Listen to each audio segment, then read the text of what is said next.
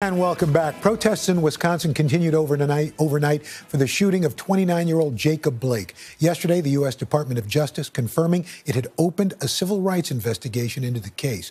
The fallout from Blake's shooting is being felt far beyond Wisconsin, with the sports world reacting in an unprecedented way. The Milwaukee Bucks boycotting their NBA playoff game yesterday, with other teams following suit. For more of that, we turn to Mike Tirico from NBC Sports. Mike, good to see you, my friend. Same here, Mr. Roker. Good to see you back in Studio 1A as well. Thank you. So why was the Bucks' decision to boycott the playoff game such a big deal yesterday?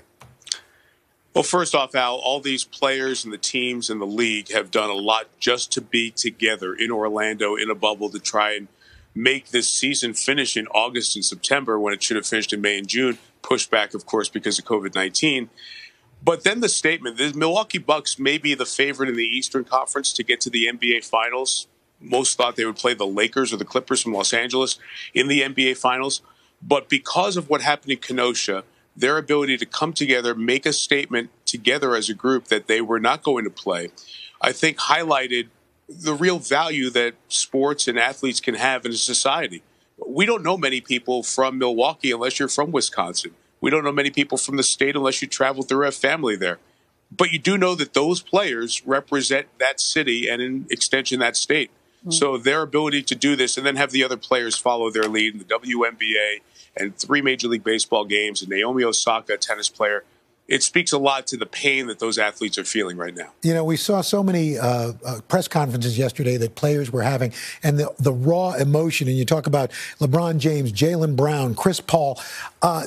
Do these players make a difference, given that they have such a huge social presence that goes beyond just the world of sports? Al, I think they do more than ever. For whatever reason, when we follow people on social media, you feel like you know them. You know, you were putting out on Instagram videos of being back in Studio 1A today, and I feel like I'm there with you. The social media ability for athletes and musicians and entertainers is an ability to connect with your fans in a different way. People feel like they really know you and they really follow you. So now athletes, like you mentioned, have LeBron James, 70 million plus followers on Instagram. They can really connect with him, a direct message being sent.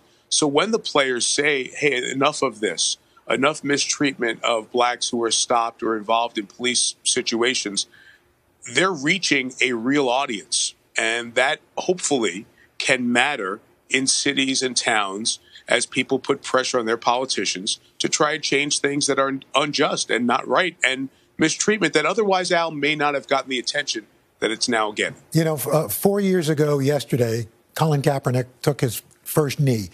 And now here we are 4 years later, and this has now snowballed. Do you think that this now is going to have an impact when you have the entire, I mean, what seems like almost the entire world of sports saying enough is enough? I think it has had an impact already. Now, does that mean that there have not been issues like we saw in Kenosha? No, that's not the case.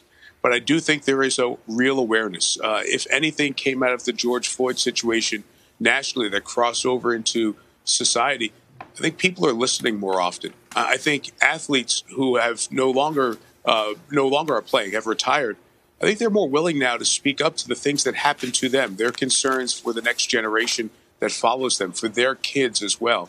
And because they're using this platform, we have to listen. And that is powerful. That wasn't happening when Colin Kaepernick did this. We didn't understand the Colin Kaepernick national anthem issue. We understand it a lot better as a nation and as sports fans now. So, yes, it's had an impact. And I think if the players continue to use their platform while playing, it will give more people the opportunity to understand what they're saying, how they're treated, and what can change. Mike Tirico, thanks so much for lending your thoughts and your expertise. We appreciate it, my friend. Hope to see you soon. Same here, pal. All the best. Take care, Mike.